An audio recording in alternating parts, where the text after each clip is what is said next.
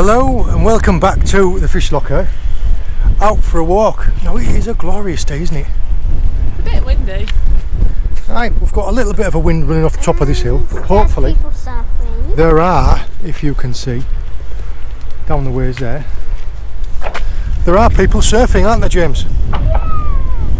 What we're going to do is we're planning on going for a little bit of a walk along an area of coast, trying to find somewhere sheltered out of the wind and yet still in the sun, and we're going to try and have a little bit of a cook up. So where are we going to go now? Which way? That way? Onwards. Onwards. So yeah, we'll see how we get on. Are you steering, are you?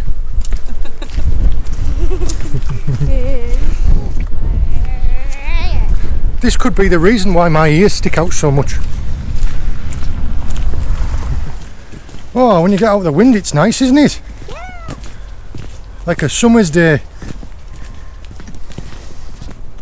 It is the end of January.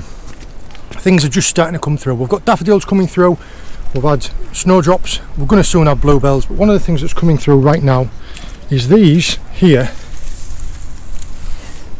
And you can see them around there. And there's also vines.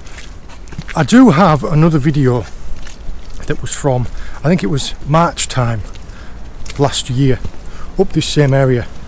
So I know that those are three-cornered leeks, also a type of wild garlic. If we can find any up here that are fresh shoots. I don't like collecting them from next to a fence because a dog could have come past here. So if I can find some up there, I might be able to collect some. It's like wild garlic, also called three-cornered leek. When the flower stems come out, when you snap them off, you've got a perfectly triangular cross section.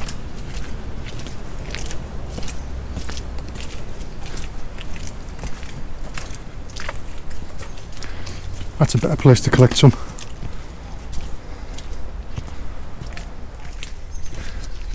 Can you hear the birds? Yeah. See if you can spot them for me. They're hiding somewhere in this gorse. You're not blowing your nose in my hair again, are you? No. Are you sure? No. Because what happened last time? Yeah, I had bogies in my hair, didn't I? Yeah. Oh no, we've got a tunnel. How are we going to get through there? Whoa. Hello. What's happened? My head is still stuck. Your hat got stuck. Yeah. Go on and grab it. Oh, Grab it then. it's. Oh, You need to get hold of it. Use your man strength. Put your hat back on. Mum, my hat got stuck. Is it? Are we ready to go now? Yeah. Good.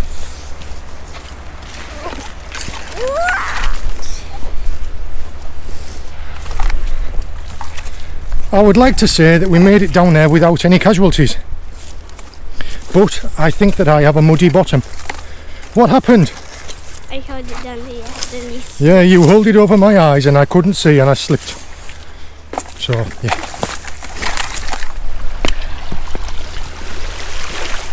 We have got some lovely conditioned kelp here. These big fronds of kelp. What I might do actually is I'm gonna, these big pieces of kelp, this is serrated rack. We have some dulse, and on some of the rocks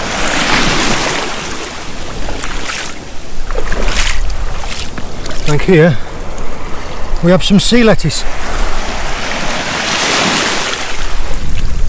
What I am going to do is I will collect some fresh seaweeds and we'll cook those up as well. They are in really good condition. You can generally tell, can't you? I mean, these have been dead a while. These are battered and past their best. Whereas if you can find some, look at that, that's still plush and green.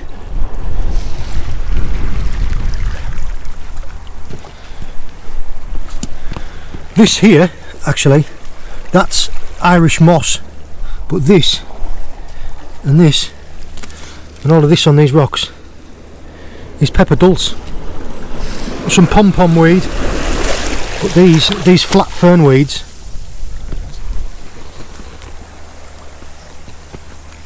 and there,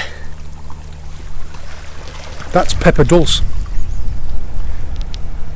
There aren't actually any poisonous seaweeds, so technically they're all edible, just some are nicer to eat than others, like with most things. All depends on how hungry you are. But yeah, I'm definitely going to collect up some of the plush dulse sea lettuce and some nice big kelp fronds. There, I have some plush sea lettuce, some nice fresh grown dulse. I'm going to steam those, and this is some kelp. You can see how it's nice and clean, it's got no bits on it. The occasional little bits on the ends, but we're going to cook with this. We're going to cook that, and we're going to cook with this. And this here is rock samphire, fantastic for adding flavour. 3-cornered leek, rock samphire, edible seaweeds and salmon. Delicious. John and James are just getting the fire started, so I'm going to start prepping the salmon. So we've got 2 pieces of salmon. One of them we're going to have a go at wrapping in some kelp with some other yummy ingredients inside, and then the other one we're going to parcel in some baking parchment and some tin foil. So we're almost testing out nature versus man-made cooking methods, which will be interesting. So I have got some red onion. I did bring some red onion with me in case we didn't find anything else, but we've got the rock samphire and the 3-cornered leek. Just gonna chop up some onion as well. All I'm doing is I'm just breaking down some little pieces of pallet wood into kindling, because the fire that we're going to be cooking with, it's not so much flames on the fire, it's going to be the embers of the fire. John went down to Seabourne's Fish to get this salmon this morning. We haven't had the weather to get out fishing, so we thought we would take advantage of our local fishmongers to show you something different for a change. And I let John road test the tin cooking method with the mackerel. When he didn't die, I thought I'd come along too. Right, so this one we're going to do in the foil and baking parchment. Just going to add in some red onion. You could do this really easily at home in your oven. In fact, I do oven baked salmon quite frequently. Just parcel it like this in parchment and tin foil, pop it into like a roasting tray with some water in the bottom. I usually parcel it up with onions, garlic, tomatoes. You could add some soy, honey, chilli. Salmon is such a versatile fish. There's so many flavours that go with it, and it's really, really simple and quick to cook. I'm going to add in some of the 3-cornered leek as well. A couple of slices of lemon. So cracked black pepper, cracked sea salt, and then I'm just going to pop on a little slice of butter.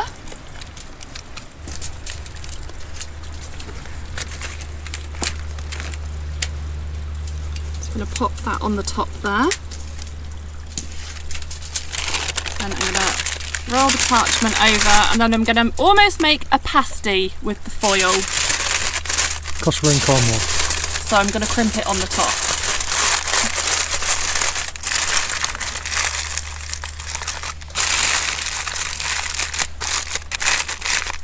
There we go. So I'm just sorting out some of the fronds of kelp. I'm just going to lay them out so I can pop the salmon on top, and then we're going to roll it in itself. Anything you get from the shore or any vegetation that you forage wildly, make sure you wash it before you use it. Just pick up one of them kelp fronds, the whole thing. That's what it comes as. It comes all connected up at the top in a big frond. So all Hannah's done is just take them off. You could leave it all together like that. I just like to make it neat.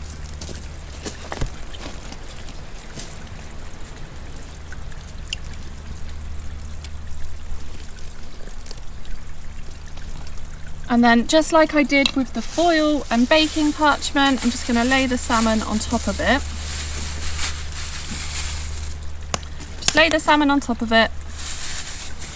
Then we'll pop on some of the Samphire that John collected.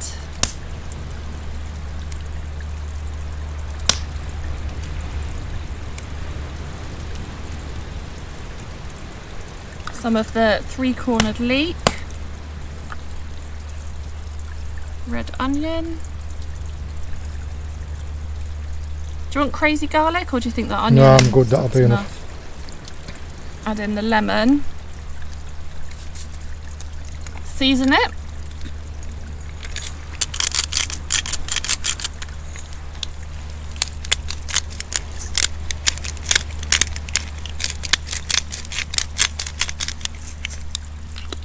And some butter.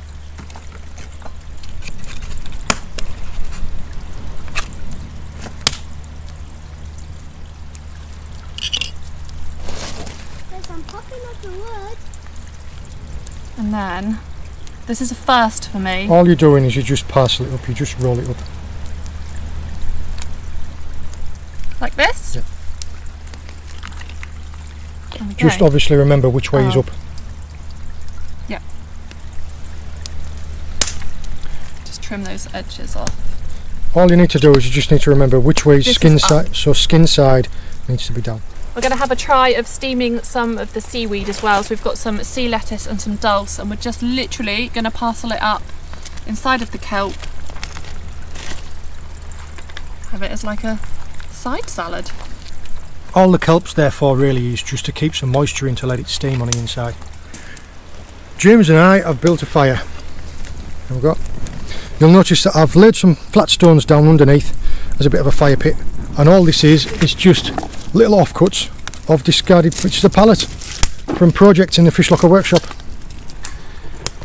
Now, I've mentioned this in other videos before, but if you're ever going to be having a fire on a beach and you're going to be putting stones like in a fire, on a fire or around a fire, you need to be careful, because if a rock has been collected from down there somewhere, or like up there underneath where all the water's running down, there can be water inside the stone. The stone can be impregnated with water. You put it in a fire, water turns to steam, the rock can explode. So all of these stones were collected from up here above the high tide line. We aren't going to be cooking on the fire, we're going to be letting the fire die down to coals. So I'm going to build it up a little bit more to build some up, and then I'll talk to you about our cooking tin. You're going to put a little bit more wood on it? Yeah. Go on then, good lad.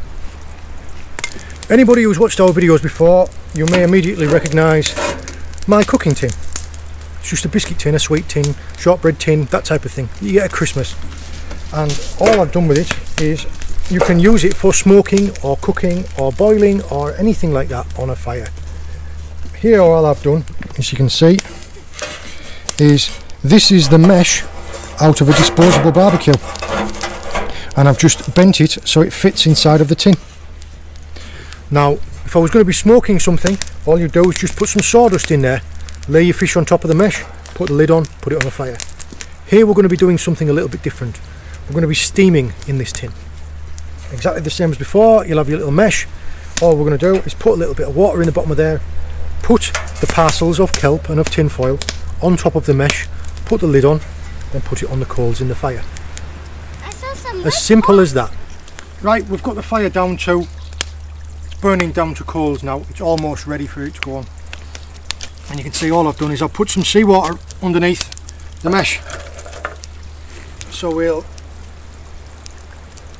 think we'll do the salmon first, and then we'll do the seaweed afterwards. So you have salmon parcelled in tin foil. Oh, this might be a tight fit, this. Just going to fit. They shouldn't take any more than 15 minutes, but I think after 10 minutes we'll do the old knife to lip test. Also, if you're thinking about this, you're going to see immediately, if you put that tin on there and it builds steam, you're going to build pressure and it's going to explode. Don't put your lid on fully tight. This is going to be on, if you can see, it's just cocked at the edge there, just enough to let a little bit of pressure out, because if you don't, otherwise your tin might explode.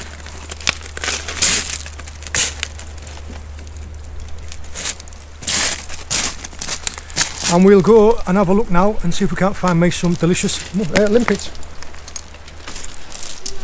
I've come down into the rocks to try and find me a couple of juicy limpets.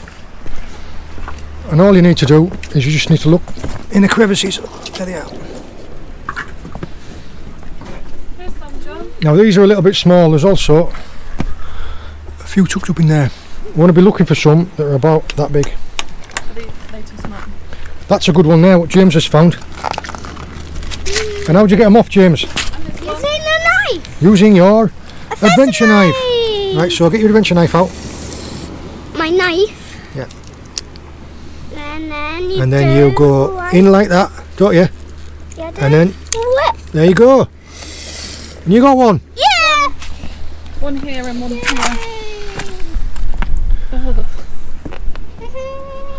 A little bit small. We'll maybe come back to him. But yeah, I'm not planning on taking a lot. This is just to show you. There's some big ones, James. You want to come and help me get these off? There's a good one there. If you're quick, you can sometimes get them off with your fingers. Otherwise, you're better off going like that. There, see. You going to help me get that one there, James? Right. Come here with your adventure knife then. Right, you need to be quick. You need to go in quick at the side and go. Oh, no, too slow. Right, let me have a quick look.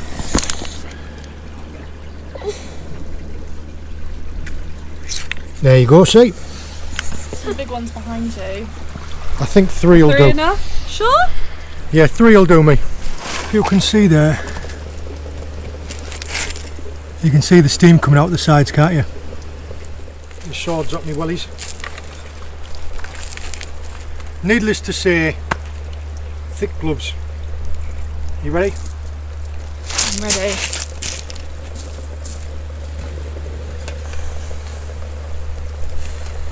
They've been in for just under 10 minutes. If you can see into there, the water is properly boiling. We can hear it. Oh, the colour of the kelp's gone. Yeah, that's, until that's almost done. Couple more minutes for luck. Yeah. The method of wrapping in kelp there, you could have cooked straight onto the coals like that. Could have just wrapped it in kelp, and as the fire had died down to like it is now, just put it straight on the coals, and maybe even piled some coals on top of it. We will try that in another video. This was cooking in a tin. These, as you can see, They look even more appealing now. yeah. This is the little head end you can see poking out there, inside of here. And actually, an interesting fact to anybody is the hardest known naturally occurring substance in the world is a limpet's tooth. Right, what we did, the first check, I put the seaweed in there as well because I knew that wasn't going to take as long. And there we are.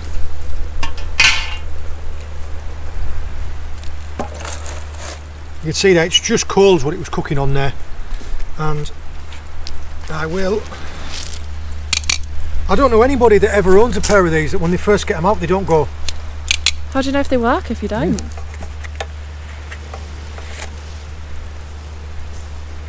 This is, I'll tell you what, I'll take the tinfoil one out first because it'll be easier to move. This one, the kelp is... A bit slimy. No, it's just softened right up. And I'm conscious that when I pick it up it's not going to... There's one. That actually could do a little bit longer. So what I'll do is I will put the limpets on. Do you want the butter? Yeah, all I'm going to do with these limpets is I'm just going to stand them upside down in the mesh, like that. And put a little knob of butter in there. Right, the big reveal. Spin it, yeah.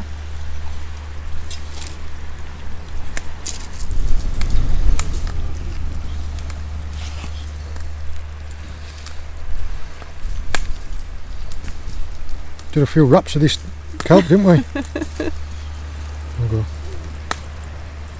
That smells so good.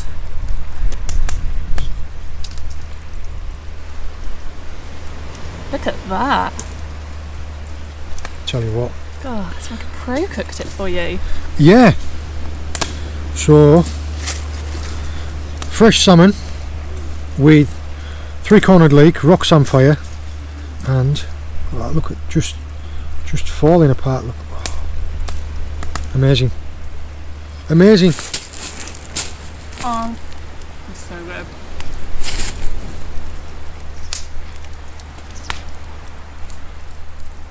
Do you want some salmon? No? Alright, with your snack box. So good. Not try mine, see if there's a difference.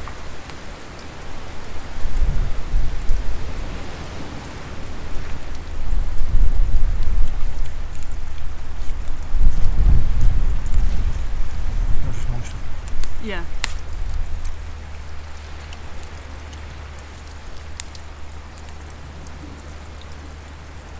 You ready? I think mine's held the flavour a little bit more. It's got a different flavour, isn't it? That tastes a little bit smoky, almost. I don't know. Have you tried Kelp. some of the Samphire ones? Did you get? Would you like to try a piece? No, thank you. I just said no, thank you. Okay. Thought you might want to try a bit of mine. We cooked dabs in seaweed. That red onion as well is done. What? It's sweet. Like properly sweet. It's almost like it's caramelised it, isn't it? It was just, it was like a berry.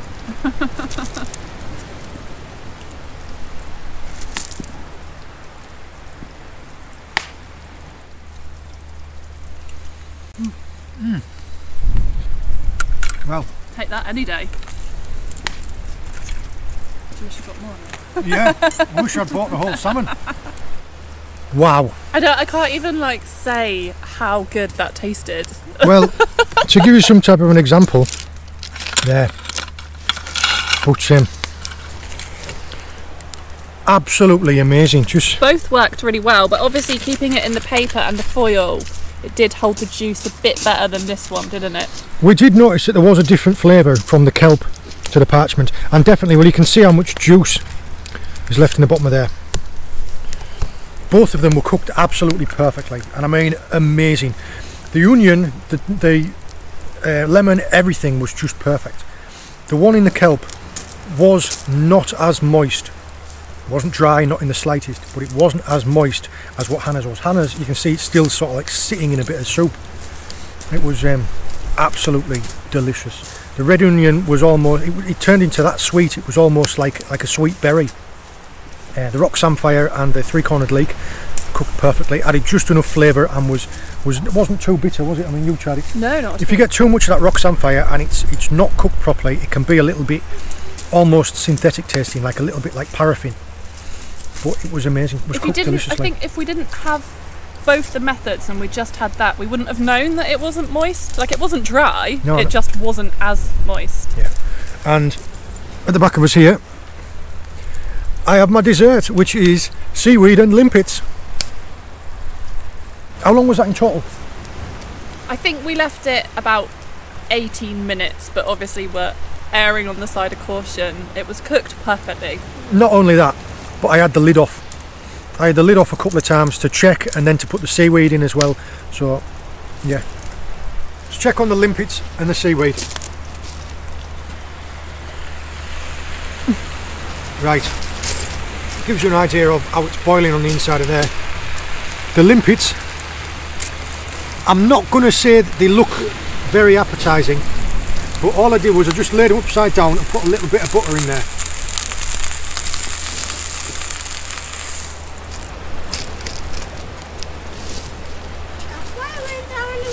It did go down a little bit. Just give me a second to get this out of here, and then you can rebuild the fire up. And the steamed seaweed. I can smell them. After all of the wonderful aromas that we were getting from the salmon, I can smell them limpets. Also, if you look at what's left of the inside of here,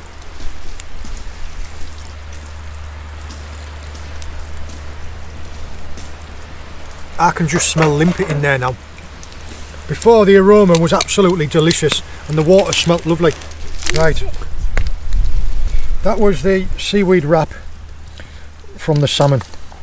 Now, the beauty of all this is, because I cooked it in seaweed and everything, and it's just salmon skin, just take this down and put it in a rock pool, put it under a rock. You get some gobies and some crabs will pick through that.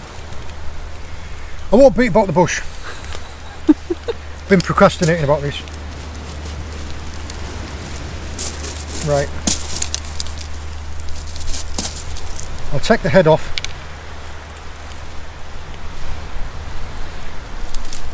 Right, Hannah. What does that look like?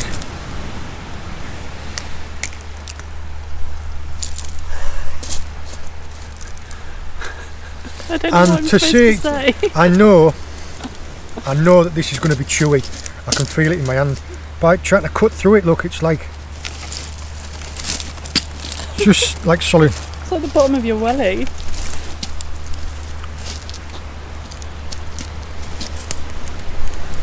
I don't want to spit it out because I'm on camera. Do you not get paid enough for this? We were just talking about this. If I was on a desert island and I was starving and I was stuck and there was nothing else to eat, I could probably eat these. But right now, I've just eaten salmon and that is disgusting. And we'll have a look at the seaweed. I'll just unroll this. See the steam coming off it, it's still... See, the dulse has changed colour quite a lot. The sea lettuce has just... Still green. Just salty greens. Just honestly, it's just like kale or lettuce or anything like that. That you'd have with your Sunday dinner, but it's salty. Yeah, no difference in that. Salty fun. James, stay down here. Same with the dulse. A couple of washes in fresh water. Sorry, a couple of washes in fresh water would have probably taken down a bit of that salt. Plus, we cooked it in kelp that was salty. Nice, but just salty. Like, I mean, very salty. This'll do.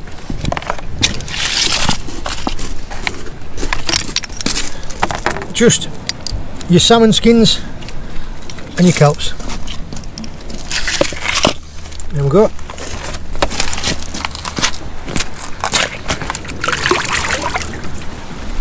We're all packed up. Got the rest of the wood on the fire, mainly so I don't have to carry it back with us. And the last of our bread, we are making some toasted garlic bread. You had a good time, James? We've had some delicious salmon, all cooked in a little tin.